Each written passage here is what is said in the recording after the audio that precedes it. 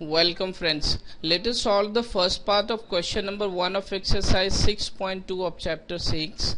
And the question says in figure 6.17, in this figure, DE is parallel to BC. We are given this DE is parallel to BC.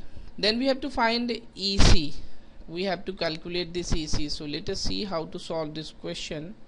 Let EC is equals to x centimeters, and it is given to us that DE is parallel to BC. It is given to us, or so by BPT, this means basic proportionality theorem, we have AD over DB equal to AE over EC. AD is 1.5 and DB is 3.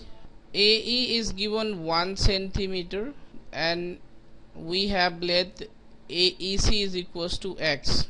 Therefore 1.5x is equals to 3. This means x is equals to 2 centimeters. So this is the solution of the question. Thank you.